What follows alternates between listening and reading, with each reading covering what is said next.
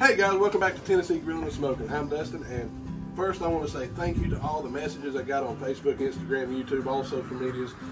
Just people calling and checking on me and the family, making sure everything's good, everybody's all right. Well, I can assure you everything is what's been going on. As some of y'all might know, about 2.5, 3 years ago, I started getting into axe throwing.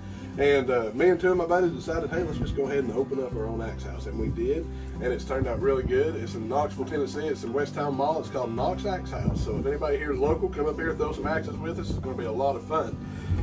So yeah, we've got into that, and a little bit more exciting news from axe throwing is me and my two buddies, all three got bids to go to the U.S. Open and throw. So here in about 2 weeks, we're all heading up to Minneapolis, Minnesota, and to throw in the U.S. Open to get another chance to throw on ESPN. So that's pretty exciting.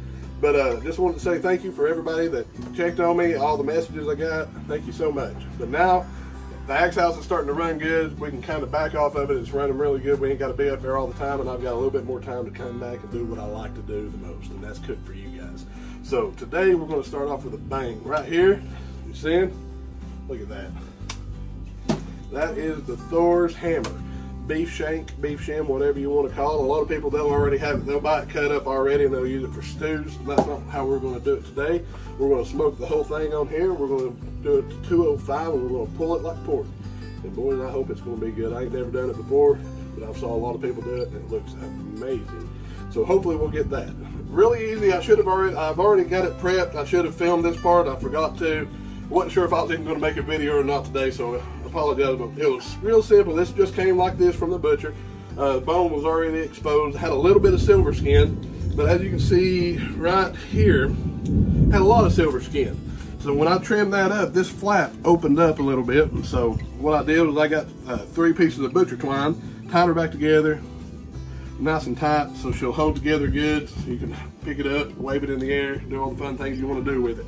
But got her tied up together, got her seasoned today with Uncle Steve's shake. I tell you what, that right there has made me a believer. I saw everybody on YouTube using that stuff, and I talked to Uncle Steve himself, and he sent me a couple samples of it, and I got hooked on it. So yeah, Uncle Steve's shake, the cow powder, we got her seasoned done with it. Silver skin trimmed off, wrapped up in butcher paper. Got the smoker going up to 250 degrees. That's where she's about at right now. So we're going to go ahead and just take her off. Just stand her right on up like that. Cover her back up. The wood I'm using, I've got 1 little piece of cherry wood in there, and I got about 4 or 5 little chunks of hickory. So hopefully that cherry's going to give it that nice color we all like. That hickory's going to give it that great flavor that we're looking for. Also, I've never done this before, so I'm going to come out here and check it here in probably about an hour, see where we're at. I don't know if we're going to do it like a brisket. If it gets to 160, I want to see how it looks. I don't know if we're going to wrap it up or not. We'll just have to wait and see what it looks like when we get there. But like I said, the end result, we're looking for 205 degrees, 203, 205. We're going to pull it off, and hopefully it'll turn out good. I'll see you in a little bit. All right, so it's been exactly 3 hours. Let's go over here. Let's check this out. We've done a really good job of keeping it right at 250 this whole entire time. Boy, I need to clean this weber. Oh boy, look at that. Yes, sir. All right, it's getting a good, nice, it's hardening up. It's getting a good little bark on there. It smells amazing. It looks great. So, yeah, let's check the temperature on it.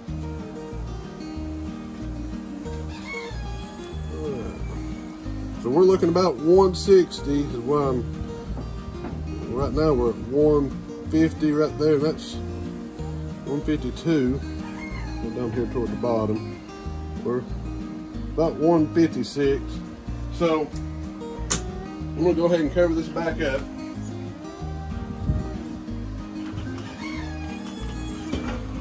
So I was looking on YouTube and I came across a channel, I think is, can't think of his name, but his channel was Pitmaster X. And he did this cook, and that's kind of what I'm basing this off of, because once again, I've never done this, I've just been wanting to. And at 160, he pulled his out and wrapped it up, and he made a compound butter and put it on top, wrapped it up in foil, put it back in there, and just let her eat until it's 205. And so I believe that's what I'm going to do. I went ahead and I made the compound butter in the kitchen. It consists of just a stick of butter, about 1.5 tablespoons of lemon juice. I have some parsley in there, I have some oregano in there, and I have some basil in there, and a little bit of salt. Mix that all together, and I put it in the fridge. It's been in there for about 30-40 minutes chilling. And so what I'm going to do now is it's close enough. It's right at 150, 155, almost there. Go ahead, I'm going to wrap it up, put that butter on there. We're going to put her back on and let it stay there to 205. See you in a second. All right, let's get this thing going.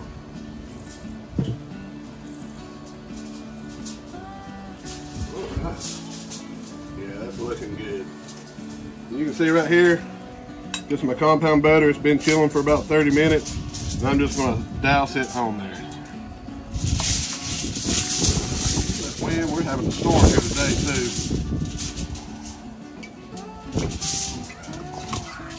Put it over here on the side. We're going to wrap it up. It'll all melt in together.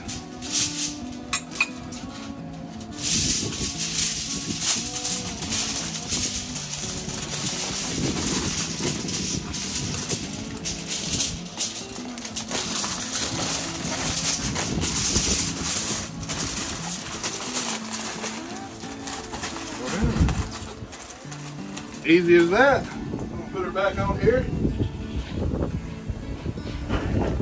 And he did increase his temperature up closer to 300 after he wrapped it, so I believe I'm gonna do the same. I'm gonna open up my bottom vents a little bit, try to get that temperature up there. It's been doing really good, staying at right around 250.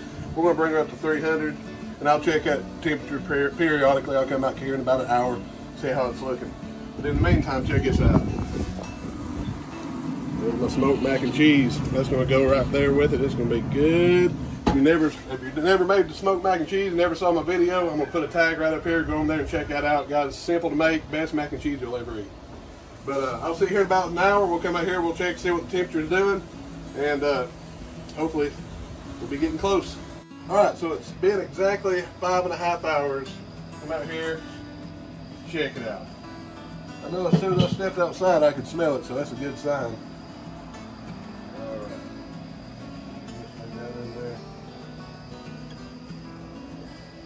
201, 203. All right, 203, that's exactly where I want it. So what I'm gonna do now is I'm gonna pull it out, I'm gonna let it rest. I'm gonna put on some French fries, get my mac and cheese ready for a little display there, but I'm gonna let this rest probably about 40 minutes to an hour. We'll come back, unwrap it, try it out. All right, guys, moment of truth. It's sitting here, it's rested for about 40 minutes. The wife went in there and made some French fries, put them on there. I got my smoked mac and cheese right here on this cast iron pot. Let's go ahead and unwrap this thing, see what we're working with.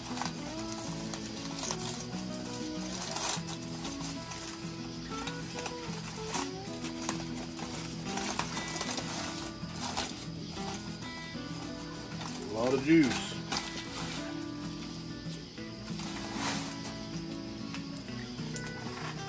Oh my goodness. Look at that. Golly.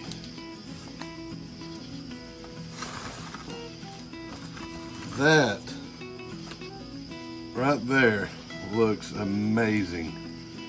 Holy cow. Now I've still got that butcher twine I need to cut off here. I'm just going to stick it right up in here. Tell you what. That looks so good. Alright, so I'm going to go over here and grab my scissors real quick. I'm going to cut this off. We're going to shred it up. We're going to try it and see how it tastes. Be right back. Alright, we got them cut. Let's just take this butcher twine off. There's one. There's two. And there's three. Perfect. Alright, so I'm going to come over here.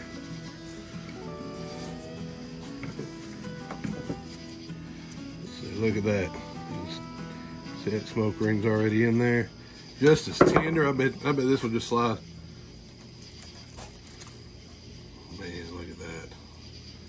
This slides right out. Alright, let's tear it up and let's see what we got. Just as tender. Boy, this is just shredding. This feels just like pulled pork.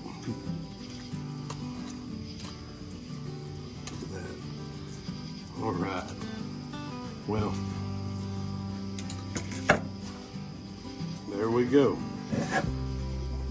So, all right, let's dig in and try this. All right, we're gonna dig in and try a piece here now.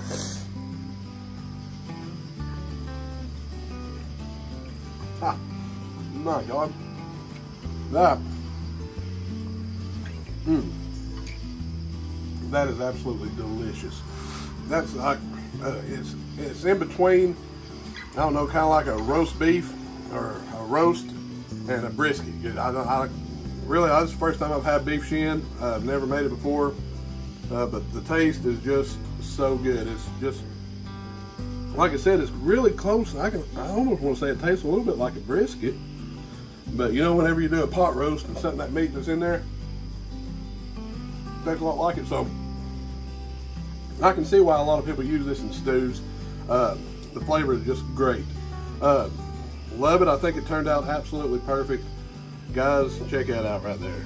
I'm gonna end up tearing this thing up. My boy's in there sitting at the table. He's been waiting. This took a little bit longer than I expected. It was 5.5 hours, but here it is, guys. Check that out. All right, so do me a favor, guys. If you enjoyed the video, if you liked what you saw, get on the thing, subscribe to me if you haven't already. I know I haven't been making videos lately, but I'm going to start trying to make a lot more soon, and really enjoy it. Thank you for watching. Y'all have a great day.